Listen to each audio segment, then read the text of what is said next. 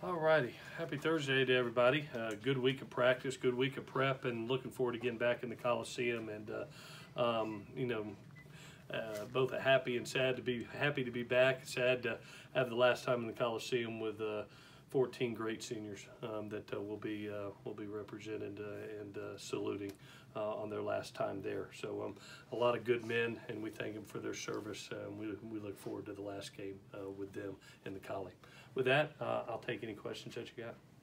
Any updates on EA and Vavai? Vavai looked really good. I think he's confident. I think we're still day to day, but he's really progressed, and it's looking more towards helping us this week than not. And he even asked him today, and he's still confident. So if we can get through tomorrow and see how the warm up goes for Saturday, we may get some actual play out of him. So it's been a good rehab process. He's feeling really good about it, really confident about it. So we'll see where it's at Saturday.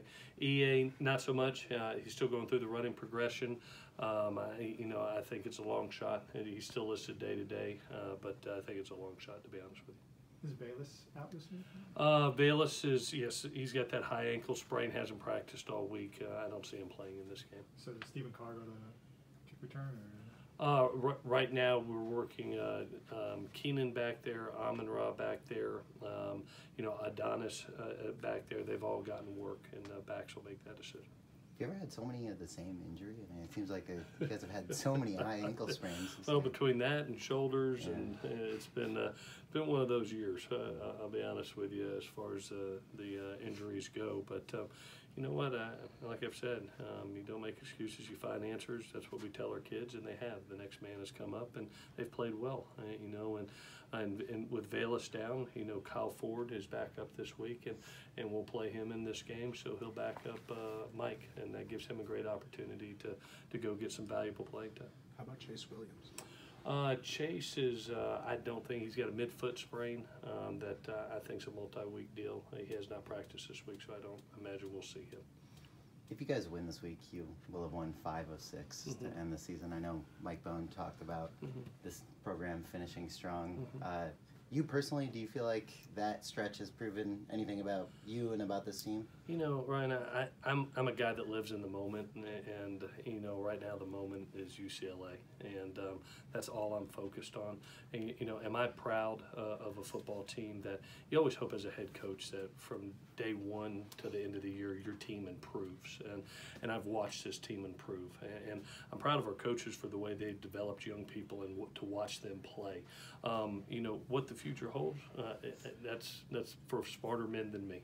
My job is to go out there, compete like hell against UCLA, try to get the victory bell back on campus, and worry about the moment. And the moment is, the focus is UCLA. This game's hard enough to worry about anything outside other than the opponent you got to face on Saturday. I know you've only known Mike for 2 weeks. Yeah. What have you learned about him and his vision for the program? Yeah, he's been phenomenal, to be honest with you. I love his energy. I love his enthusiasm. I love his commitment to the student athlete. And I love the support he's given me. In this time he didn't know me coming in, and coming in and being in the team meetings and being able to say, hey guys, man, we're proud of you, keep it going. Being at practice. I mean, we had our former players out there, a bunch of former players out there today. He comes out to the field, he's hanging out with us. He feels like one of us, and it's been really neat to see. Really neat to see. Everything we're going on campus is a transition, and anytime you have transition, there's change.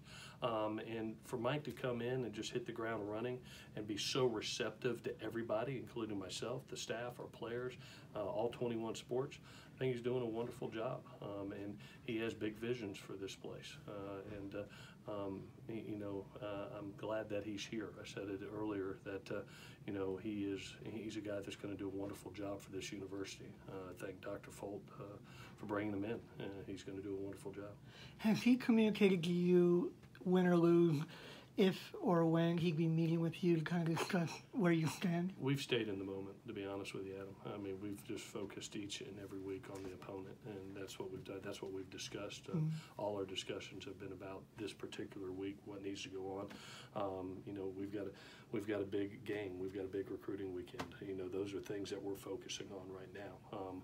You know, for us, I think you got to live in the moment and put your best foot forward. You know, so we haven't gotten into those discussions. It's been about doing what's right for our players. It's not about me. It's not about him. Right now, it's about our players and helping them go to win a big game and hopefully a championship. I remember in the past with Lane, you had like a weekly, I think, Monday meeting. Do you have anything like that with him? Yeah, I've visited with Mike multiple times in the week since he's been here. All 3 weeks, we've sat down and visited. He stops by. I stop by his office.